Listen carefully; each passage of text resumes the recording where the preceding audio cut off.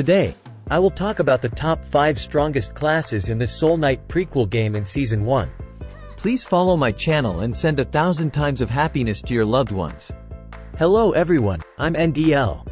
I want to mention beforehand that I rely on the Valkyrie ranking table to create this video. So there may be other strong classes, but they may not rank high because players are lazy to play Valkyrie. If you disagree with this ranking table, you can leave your opinions in the comment section. Let's get started. We'll start with the 5th position. That's none other than the Bastion. A class combining Archer and Aegis. With the Grandmaster Heartseeker build direction and inherent durability, it's easy to climb high in Valkyrie. The biggest limitation of this class is its relatively low damage output. Even the top player struggles to defeat monsters, so weaker players will face significant difficulties. But at least, with the defensive capability of the Bastion, the character is guaranteed not to die suddenly during Valkyrie climbing. In the 4th position among the strongest classes currently is the Warliege. A class combining Warrior and Aegis. The Warliege class is powerful and relatively easy to play, as it doesn't require high-quality equipment, and most importantly, it's free. It boasts high damage output and good defense.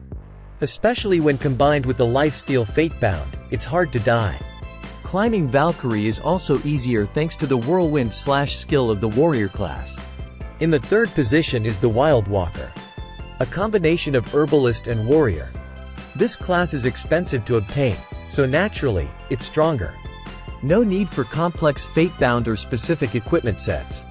Just having the 3-piece set of Blowout, Black Knight, and Energy Shield, you can easily climb the tower. Overall, the Wildwalker's equipment is relatively easy to obtain. The 2nd position belongs to the name that once dominated in Season 0, the Shinobi. A combination of Animancer and Thief. Although the formidable power of the Shinobi in Season 0 was due to bugs, after the fix in Season 1, this class is still quite strong. Even after the nerf to the Summoning Summon Fatebound, the Shinobi class still holds its ground. With the new build, the Hellheart, Strength or Dexterity, 3 Great River Snail, 3 Field Marshal, 3 Bonded Summons, 3 Concentration, this class is truly powerful. Now, the strongest class is probably already known to everyone, that is the Druid. A combination of 2 expensive classes, one from Season 0, Animancer, and one from Season 1, Herbalist, which when Season 1 was released, Animancer was sold for 500 gems. Its performance in Valkyrie is simply terrifying. The top has climbed to 2,360, and those who follow closely behind are not far behind. It doubles the other classes I mentioned above. With a build focusing on bonus minnows power and skill CD, this class will cost you a lot, with the most expensive being the Volcanic Hephaestus, a very rare gem to find in both Season 1 and Season 0. Okay. This is my top 5 based on my assessment and relying on Valkyrie. You may not be satisfied with this ranking, and if so, please comment on the ranking you think is the most accurate below the video for me to refer to, and there may be a video about the top you suggest.